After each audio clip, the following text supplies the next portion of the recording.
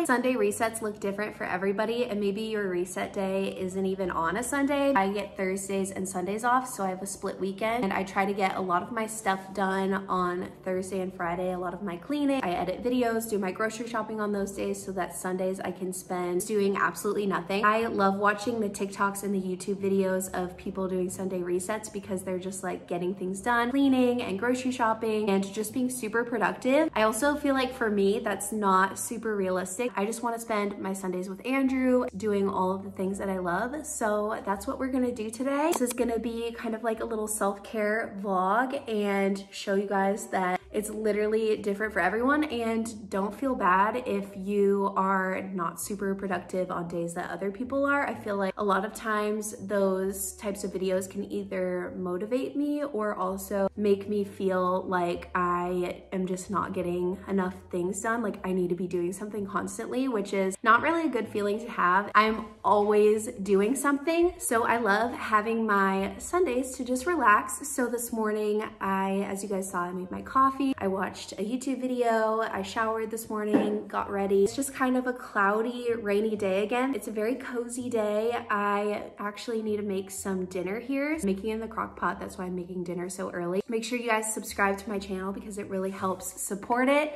And let's get into this little self-care day. So this morning I made a reel of my meal prepping and grocery shopping that I did on Friday, but I prepped some really good looking meals this week. So today we're gonna be making this honey garlic chicken in the crock pot. I'm very excited for this one. We haven't had it yet, so I'm gonna put that together now. It also always has leftovers, and we're big leftovers people over here because it just makes our lives so much easier. While I cook, I love to listen to some music. So we're gonna listen to Romanticize Your Life. This is actually a playlist that I made a few months ago, and it's just very chill and relaxing. We have a little bit of a mess from this morning, so I'm just gonna clean this up a little bit and prep some dinner.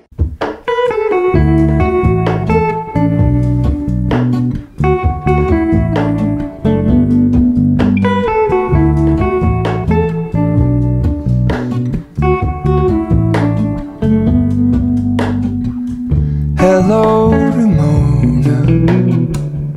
I can't shake the simplest feeling beyond the ghost we stand on. Dinner is in the crock pot, and now we're gonna make some lunch. I made this recipe for the first time yesterday, and it is so good. So you're gonna take a ciabatta roll. I just got these everything ones from Trader Joe's, but you can also use regular, and then cut it in half. Next, I'm gonna spread this vegan kale cashew basil pesto on top of it. This is also from Trader Joe's, and you can just use regular pesto too, but this one's actually really good, and I'm not vegan or anything, I just really like it. And then you're gonna use some fresh mozzarella cheese. I got this mozzarella cheese log from Trader Joe's, and it's already pre-sliced. Okay, and then we're gonna pop these in the air fryer. I put foil down at the bottom just so that it's a lot easier to clean. And you just put them in the air fryer at about 400 for 5 minutes. I cut up a few of these cherry tomatoes, and I'm gonna throw them on top here. We're gonna put it back in the air fryer for probably a couple more minutes. Oh my gosh, that looks so good.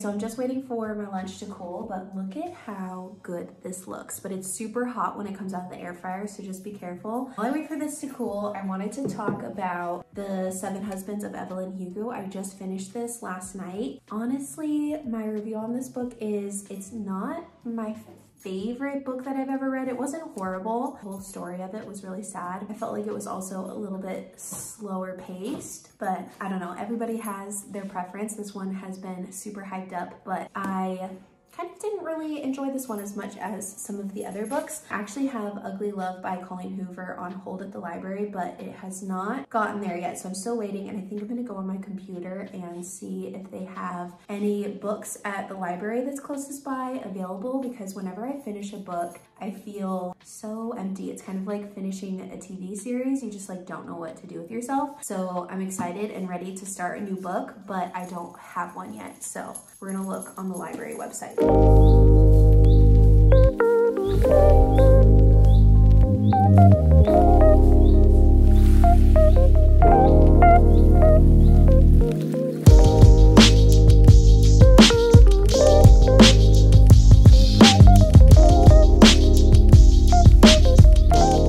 We just got back from a little outing to the library. Ended up going to Tropical Smoothie, which I wanted to go to a local smoothie and juice bar that I've been wanting to try out, but they were closed today. So we ended up going to Tropical Smoothie and I got the Island Green, or the Detox Island Green smoothie, because it doesn't have all of the sugar that they usually put in their smoothies. And then I went to the library. I ended up getting the Winter in Paradise book, and then they also had the second book in that series. So it's a series of 3 books. So I decided to get the first 2 because it looks like they're actually pretty short books. The font in it is pretty large, so I feel like I'm gonna be able to go through this one pretty quickly. So I just decided to pick up the second one also. And then while we were there, I saw the books for sale section. They sell books for like 50 cents or $1. Picked up The Silent Patient, which is also on my to be read book list. I'm very excited about this one. I've heard lots of good things about all of these books, but especially this one. I feel like this one was super popular for a bit. A little bit out of the genre that I read. I typically read like romance books, and this one's more of a mystery thriller book, but I'm excited to read it. And that's it from our outing. I'm going to just relax for a little bit.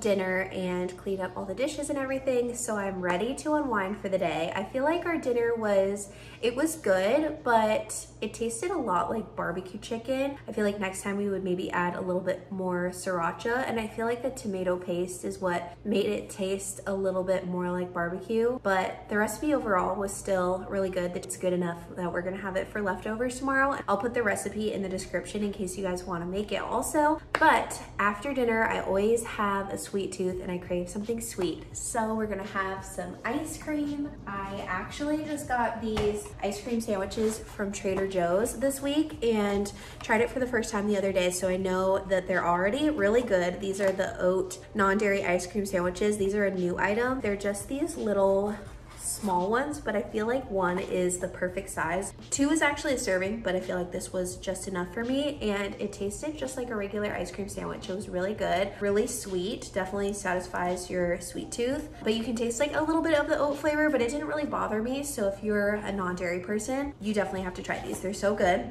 And then I think I'm just going to unwind for the evening, take my makeup off, get into some comfier clothes, start my new book, kind of just relax for the rest of the night. So I hope you guys enjoyed this video, and if you did, don't forget to subscribe, and I will see you all next time.